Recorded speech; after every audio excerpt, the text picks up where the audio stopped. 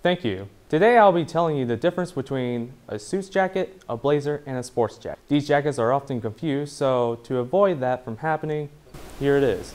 What's a suit jacket? A suit jacket is a jacket that has pants, and they both made from the same material. They have little to no pattern, and they should have a snug fit. Therefore, it's hard to have layers in your suit. Next up, we have blazers. Now, blazers are a hybrid between a suit and a sports jacket. They are usually worn in professional clubs like golf. They don't have similar pants, but they do have buttons made from brass. And finally, we have sports jackets.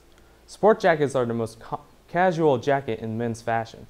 It has multiple types and patterns. The fit is loose, and that's good for layering. This jacket is great for daily wear, so therefore, a sports jacket and the pants are not considered a suit. Back to you guys.